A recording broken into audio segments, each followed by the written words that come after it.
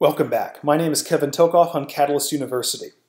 In this video, we're going to discuss omega-3 and omega-6 fatty acids and do a comparison of them side by side and see, can we make omega-6 fatty acids? Can we make omega-3s? Or are there some that we have to get through the diet?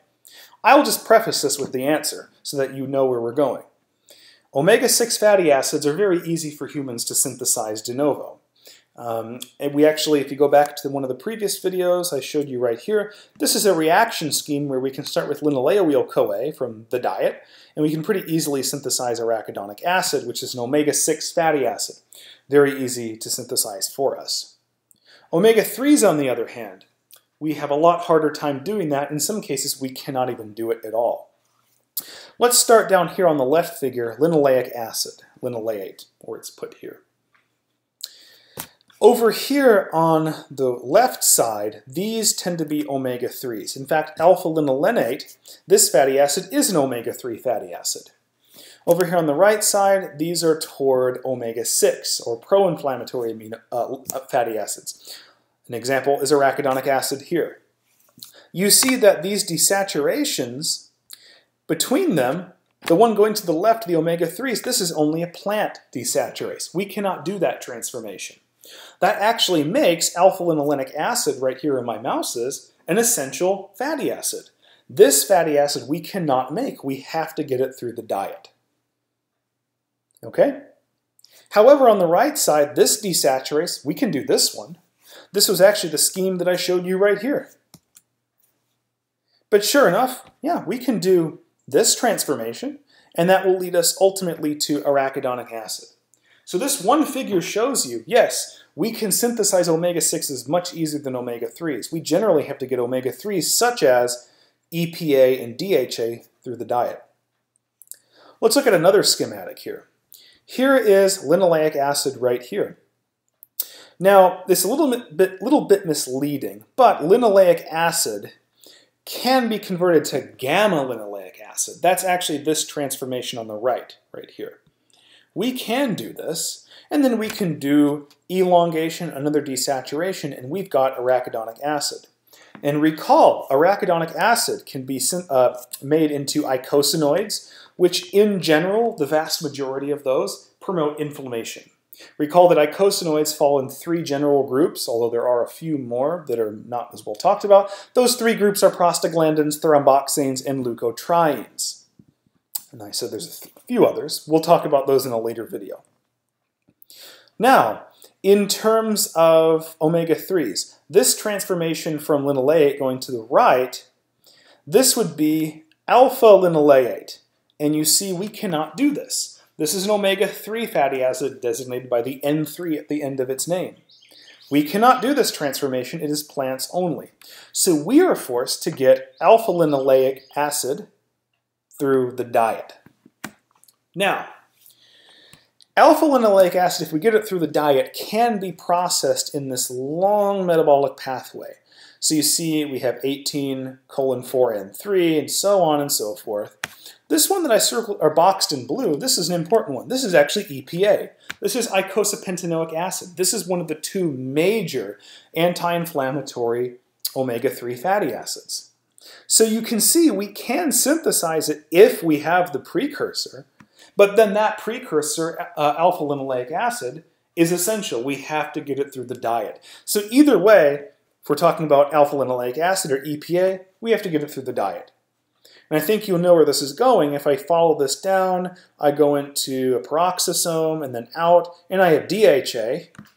Again, apparently we can synthesize DHA, but only backtracking from an essential fatty acid, this omega-3 alpha-linoleic acid, which I don't have labeled here, but that's this fatty acid right here. So what's the point? Omega-6 fatty acids we can make. And you do need them to live. You have to have omega-6s like arachidonic acid to live. But we should try to minimize those in the diet as much as possible. Unfortunately, in the standard American diet, it is much higher in omega-6 fatty acids, which tend to promote inflammation. But we don't need as much as we intake because we can make them. However, omega-3 fatty acids, as you can see, and hopefully as I've explained, we really can't make those. The initial desaturations and transformations are done in plants only.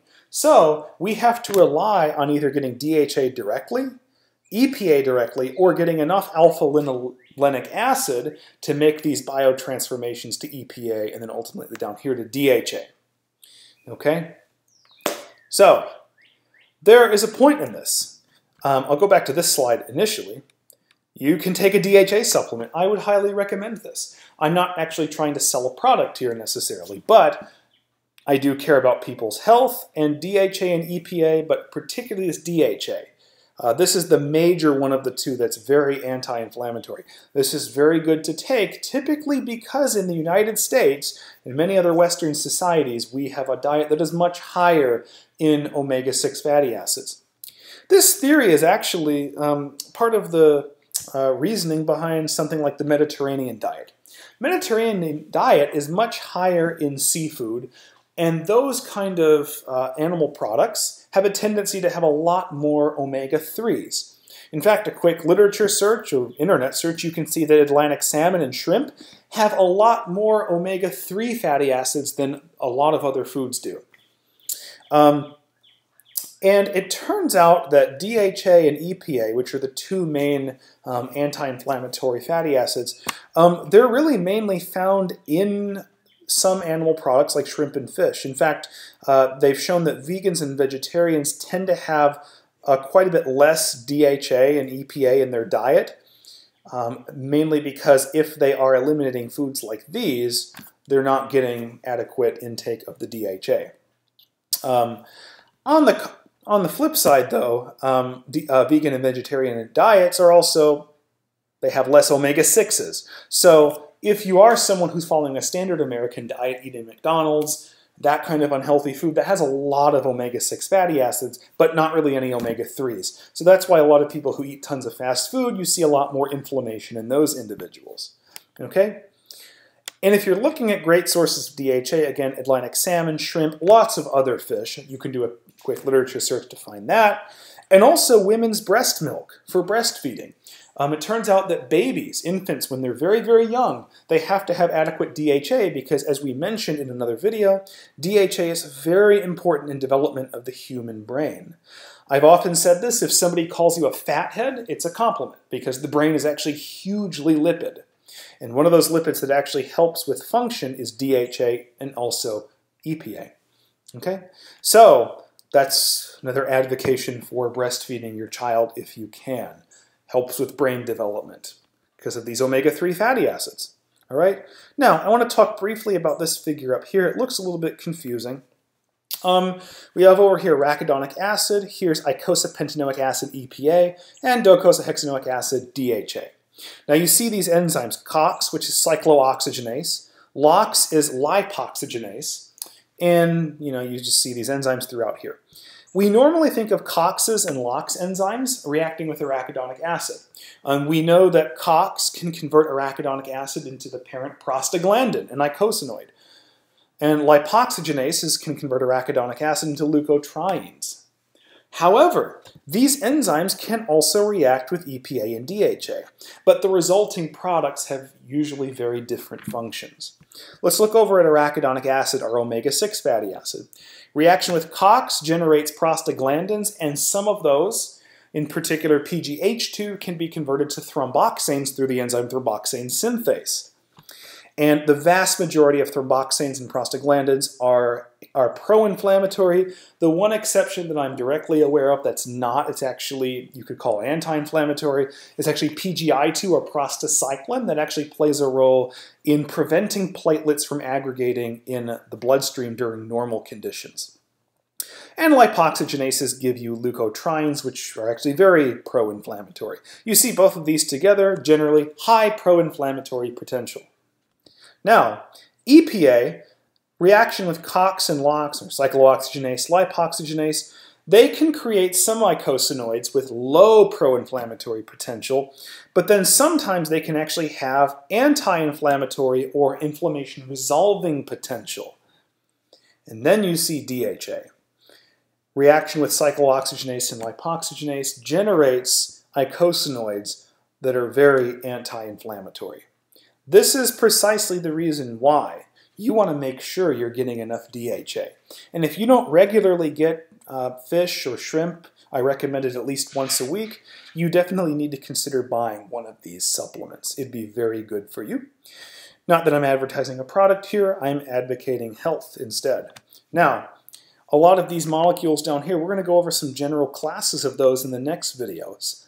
And we're going to see that DHA and EPA, but especially DHA, can be converted into some classes of molecules. Resolvins, myrisins, and protectins. And all of these combined are actually very anti-inflammatory. And we're just beginning to understand the basics of how these molecules function.